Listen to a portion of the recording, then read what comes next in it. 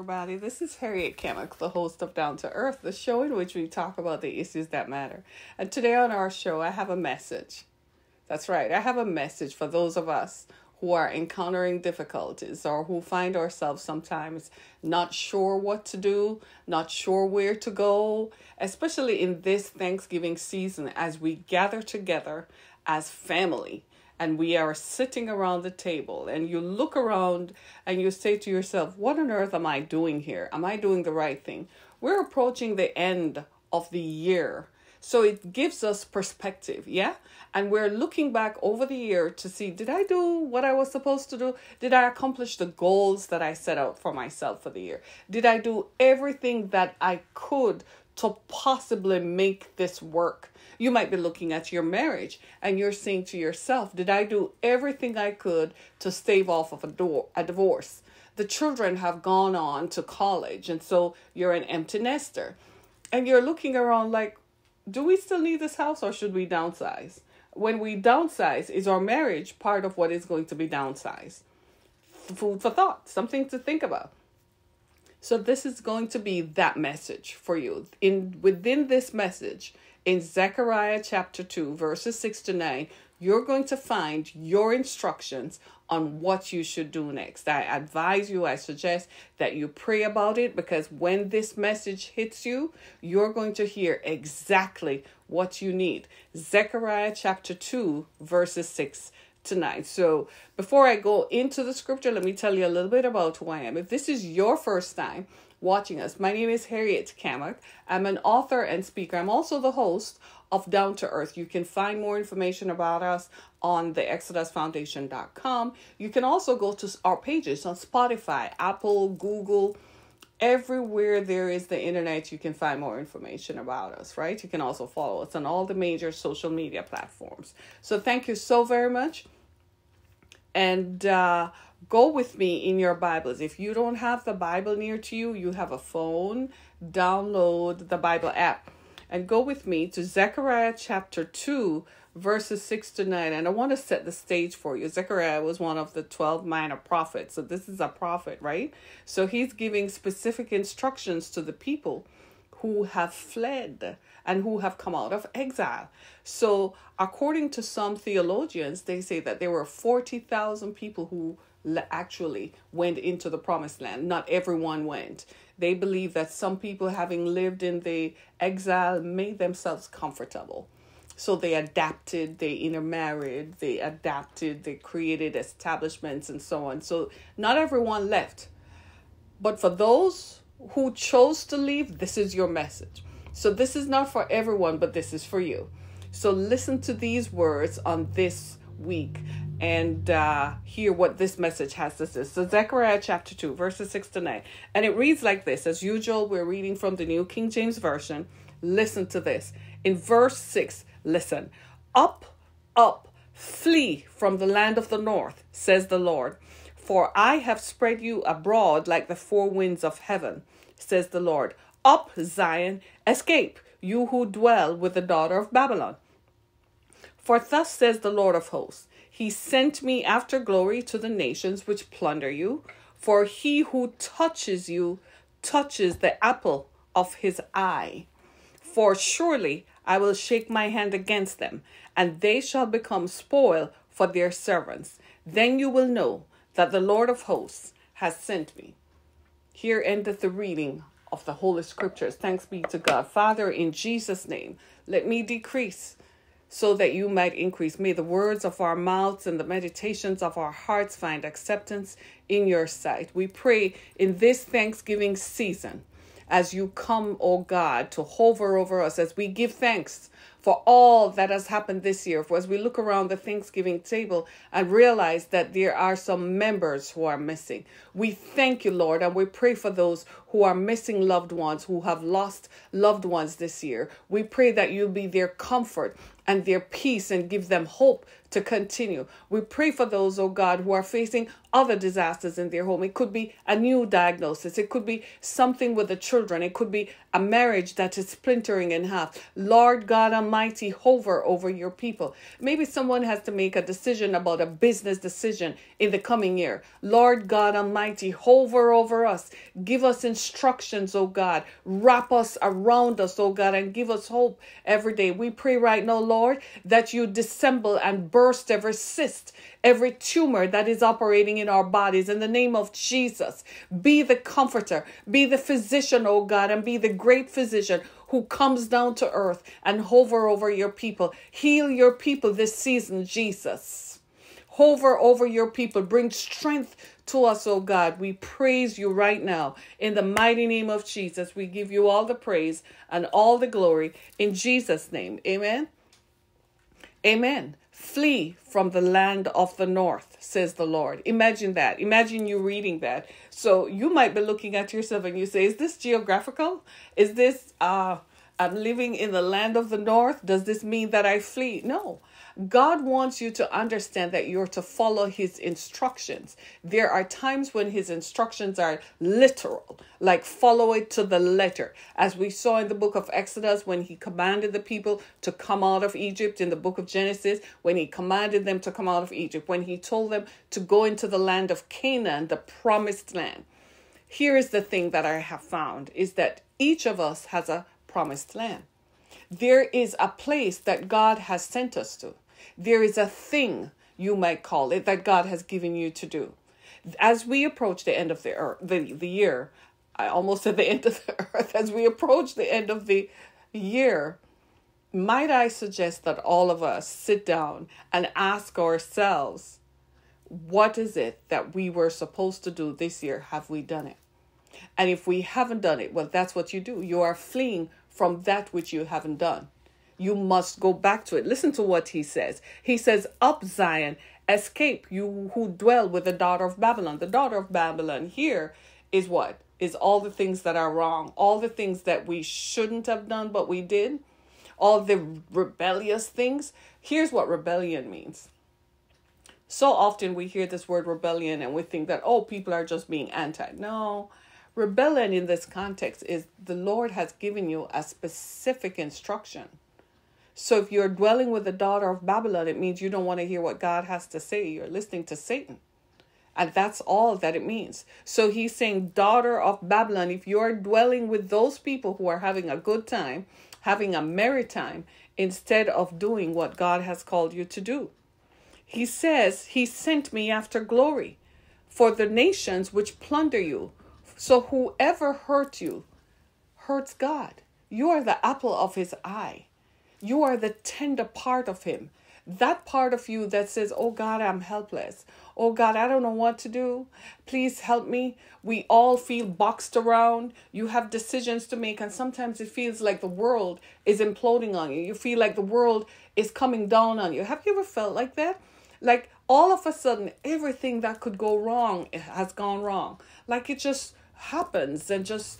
It's the end of the year. You're going to the doctor. You're going to get checkups. They're telling your cholesterol is high, your blood pressure, you're this, you're that.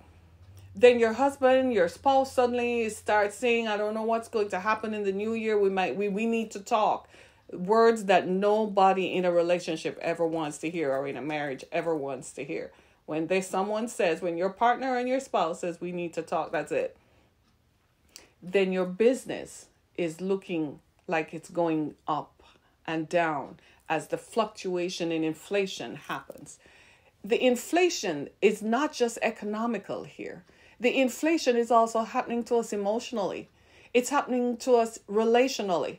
Everything that could change is changing. Many of us, even if these are not the concerns that are happening to you, you might be in a place where you're financially comfortable, you're settled in your marriage. But all of us at some point this year have found ourselves wondering, what on earth is going on? We have noticed that in the last 4 or 5 years, everything that could change has changed. You know what we're also noticing? For the first time, it's irreversible. It can't go back. We're trying to make it go back to what it used to be because that was a comfortable time. As for me, I would love for everything to go back before 2001. I promise you. Everything, I would even take the mid-2000s at this point, to be honest with you. because it seems like everything that could go wrong has gone wrong. So what is the scripture? And this is why we need the scripture. This is why we need God, because he comes to assure us at those times when we don't know what to do. So he says, flee from the land of the north. So this is important to people who are in war zones, people who are in the Sudan, people who are in Yemen, people who are in Ethiopia. Just recently, a Christian minister in the Sudan set himself on fire for the world to see what is going on in his land. It's not just the genocide. It's not just people, the revolutionaries fighting against the people. It's outside forces that are also going in, influencing the war. He set himself on fire so that the whole world could see what is going on. And what do? We pick up our phones and we go to entertain ourselves. Because you know what we know? Deep down inside of us, we know something is wrong. We know deep down that something is wrong. It's just like you are sitting at your kitchen table and we don't balance checkbooks anymore, but we open our laptops and we go into our bank accounts and we look at where we spent our money and what we've spent our money on all year. And we're like, this is not working. You're looking what you thought was your savings account, what you had put away and what you had invested to guide you through and to take you through retirement, and you realize it's not helping. How many times did you have to go into your retirement fund to help a grandchild, to help a relative pay off their mortgage or stop foreclosure? All these things are happening to all of us, and we ask ourselves this question: what are we doing? The Bible says here, flee from the land of the north. Now, I don't know what the land of the north might mean to you specifically, but I know what it means to me. I draw my comfort from the scriptures. And I hear when the Lord speaks to me here in verse 9, where he says, in verse 8, where he says, whoever touches you touches the apple of his eye. For surely I will shake my hand against them, and they shall become spoil for their servants. That is my way. That is God's way that's my reassurance. That's God's way of telling me that whoever has brought this thing against me, it's time for me to realize that God is in my boat. You know, in the New Testament, Jesus had a thing where whenever he wanted time away, he would get into the boat and he would just row across the lake. Sometimes he would invite his disciples with him. He would just say, come on, get in the boat with me. This is one of those times when God is saying, with all the noise that is going on, we're so distracted today. There are so many competing spaces for our attention. We have technology, and technology is good. Technology has been great for us who are alive in this latter part, in the late 20th century to now the 21st century. But technology also provides sources of distraction. So instead of listening to our spouses talk, we're on our phones. Instead of listening to our children talk, we're on our phones. And this has been going on for a decade now. So we're so distracted. There's so many things competing for our attention. There are more cable channels than our eyes could ever view. There are more streaming channels now than we could ever want. So we're distracted. We're not listening to one another. That conversation that we need to shut everything off and listen, we're not doing it. So on this Thanksgiving weekend, shut the phones off. As you sit at the table, shut the phones down, turn the phones over, and start listening to one another. Listen to the people around you. Listen to what they're saying. And finally, listen to that still small voice within.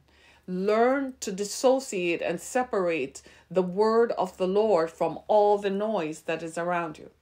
All of us have a journey, a unique journey to go on. And I like to say it like this. All of us have to march to the beat of our own drum. There is a drummer who is beating a drum for all of us. You might be married for 30, 40 years. And God bless you both. God bless you that you have walked together, you have climbed mountains together, and you have done things together. But you still have a unique footprint that you yourself must carry through. This is for you. This is God speaking specifically and specific instructions when he's telling you exactly what to do. This came within the context of the people. It was post-exile. They had to go rebuild a temple. And God was saying, flee from the land of the north and go back to where you have been called. Do you see what I'm saying? That is what the message is. Whatever you are doing that is not what you are supposed to do, you might have changed it as you went along, go back to what you have been called to do. We see this a lot, and we see this a lot even in business. Yeah? Do you remember some years ago, there was a large computer company, and they made computers. That was the name. It starts with H and a P. They made computers, and somehow they decided to buy another competitor. You remember it starts with a C. You remember that fiasco in the 2000s? What happened? The company, Hewlett Packard, they suffered a major loss. They went into something that was not their core business. Because they took on somebody else's program that was not their core business. In fact, the CEO ended up being fired by the board and had to leave because it brought the company and restructured the company and absorbed all the funds, and it did not become profitable. God is saying to you right here, listen to my voice. I am the Lord. I am in charge of you and your circumstances. Nothing happens to you that I don't know about. You may not agree with it. You might think that God's role is the magician. He's supposed to wave a magic wand and things just erase and disappear. Not necessarily. That's magic. That's not how that works. How God works is that he uses our will. So while he's giving us instructions, he too is mindful that I made these people and I gave them free will. So you can choose to follow what he says, or you don't have to. You can do whatever you want. But when you do what you feel you should do, and you come to the place where it doesn't work, you have to come back to the still small voice within. And that is my message to you today. Learn to listen to the still small voice of God. God often wraps his instructions to us. They always don't sound complete. It's never like, go run up to Mount Everest. It's never as simple as that, or just go take I-75 and drive it from Florida all the way to where it ends. No, it's never that simple. It's never that clear. It's often wrapped in a message. It's often couched in words that when it's broken down, you begin to realize that it has an importance. It has some kind of ramification, and there is certainly a certification for our lives. I want to tell you that I found that to be true in my story. Years ago, 20 years ago, this November is actually 20 years. I lived in Florida. Everything had fallen apart. Marriage had fallen apart. The abuse had gotten to the stage where it was unlivable. And it was time for me to flee. I lived in Florida. It was time for me to flee from the land of the north. Florida is in the south, but it's in the southern part of the United States. And it was time for me to flee. So imagine how I felt with 2 children. I would have to pack up everything that I knew and move to Detroit in a separation because I had no other financial means to help myself. I had to now go live with my mother. Imagine how I felt. There was a song that my mother kept playing. In those days, we had CDs, yeah? We didn't have MP3s and that kind of thing. So we had CDs, and Mom put in a CD in the car that I was driving. I was driving my brother's Ford F-150. God help us all. Yes. Imagine that, right? And we were driving, and the song that was playing, it says, "Go across the river. There will be joy across the river." And Mom kept playing the song. And every time she would put the CD in, or because we're driving from Florida, so, we had to stop and stay in motels and so on. And every time she would come back in the car and I would restart it, it was that song, "Go Across the River." Finally, we got to Lookout Mountain, the top of Lookout Mountain I think it's in Tennessee. And I'm standing there and I'm like, okay, so where is this river that I am to go across? And I'm standing there and I could not understand. Then I understood. There is a river in Detroit, the Detroit River. Do you know I never knew that? I never knew that. I had to go crossing from Florida to Detroit. How many rivers have I crossed? Think about that. If I had listened to the song, all I knew is that in those words were the instructions of God. So I followed it to the letter. Now, what is the backdrop? The backdrop here is that I lived in Florida and was trying to publish my first book, Visions. I got rejected by the publisher. I came to Detroit. Remember the song said, go across the river? I came to Detroit, and 6 months later, that book was published by the same publisher who had denied me the first time. What am I saying?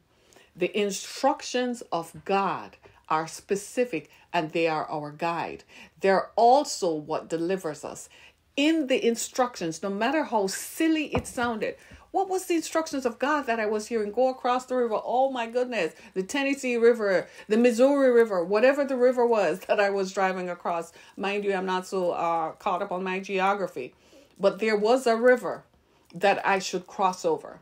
You know that saying, that song stayed in my consciousness all the way here? Not only did it stay in my consciousness, but I kept it as a reminder of the instructions of God. That song stayed with me and carried me all the way through. Here comes 2019. Here comes 2019, another crisis of faith, another crisis in my life. And there is another song that talks about the river.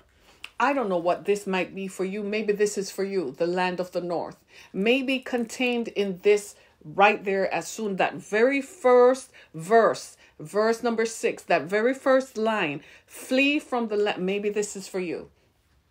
Maybe this is what it is. Maybe your your business is located in another part of town. Whatever this is your instructions. It says to listen to God. He says escape. And if you have people around you who are giving you bad advice, who are rebelling against the edict of God, the plan of God for your life, the plan that God gave you to execute, then that is what you're fleeing from. I know that this is a hard message, especially on this Thanksgiving. We want sweet, holy messages that just make us bye-bye, go to bed now, go to sleep. There you go, good girl, bad girl. That's not what life is about. We're in a different time now. That's why you're listening to me. We recognize that the messages, God bless all of those who have preached. God bless them for their faith, for giving us faith and encouraging us and giving us hope. We're in a different season now. We need people who understand that the times and the seasons have changed. The messages that we used to get years ago are not resonating now because we're in a different season. We're in a different time. The message is now we're going to have to follow to the letter the instructions of God. That's what this is. We're going to have to follow what God says. We're going to have to be more mindful of what is going on. We're going to have to start watching how we walk, how we talk, how we deal. We can't afford to ever find ourselves rebelling against the plan of God. If God called you, and in former times, you could get away with a call of God and you could do whatever you wanted and you could still come back. This is not the season for that. In this season, you are going to have to follow the plan of God. If God tells you to do something, you better do it because the times have changed. When the times change, there wasn't a big announcement over our heads that says, oh, look, the seasons have changed. No, it didn't come with an announcement. It was very subtle, and in its subtlety was the deception. Because it happened so subtly, most of us are caught unawares. This is why, for instance, you're at work and you think everything is fine. You're just going to work every day and it looks like everything is fine. And then they call you into the manager's office one day and the security are in there and the security has gone to pack out your bags. And all of a sudden, you no longer work there. And you're like, oh my God, do you know how many things I've given up for this job? And it changed and feels like the rug was pulled out right from under you. But if you go back, you will realize there was a still small voice that was telling you, did you put your resume on Indeed.com? Did you put your resume on Monster.com? Have you been applying for other jobs? worse is the voice that says, did you start the business I told you to? When you were giving all the ways that it shouldn't work, all the nights that you sat up, you should have made your business go a different way, but instead you went another way. You listened to somebody else. You listened to someone else's instructions. Let me be clear. Sometimes, even when you follow the will of God to its perfection, sometimes even then things go wrong. I have found that you still follow the will of God because you will come out. He will make you ride out, just as he promises here. Whoever touches you, whoever plunders you, he's going to shake his hand against them, and they shall pay for what they have done to you. That's what it says right here. They shall become spoil for their servants. That's right. So you don't have to worry about the outcome. Obey God, follow God, and don't worry about the consequences. Leave all the consequences to him. As you sit around Thanksgiving, as you sit there and contemplate the end of the year, we're approaching the end of the year. We're approaching the end of this year, tumultuous as it has been. As we head into next year, we feel and can feel the vibrations that it's probably not going to be a smooth year. It probably is going to shake us up. We're already shaken up, you say, Harriet. Well, we're going to get more shaking up. It's not going to be one of those cruising years. I wish I was the prophet who could come and tell you that. All I can tell you is we're going to have to follow the plan of God. So in the coming days, in the coming weeks, in the coming months, and in the coming year, if God tells us to flee, that's what we're going to do. We're going to get up, pack our stuff, and we're going to go exactly and do exactly what God tells us to do. This is preparation for that journey. And I want to tell us that I feel like it's coming. So in these last few moments, if this is your first time, if you've never heard the gospel before, if you say, what is this person talking about? What is this lady talking about? Get to know Jesus. Romans 10:10 tells us about faith. Without faith, that we must come to God by faith. And I encourage you, according to 1 John 1:9, to seek God. If you've never known Jesus before, then just simply say, Father, I come before you humbly. Help me to know you. Help me to understand what this message from Zechariah chapter 2, verses 6-9 is telling me to do. In Jesus' name, be blessed, everybody.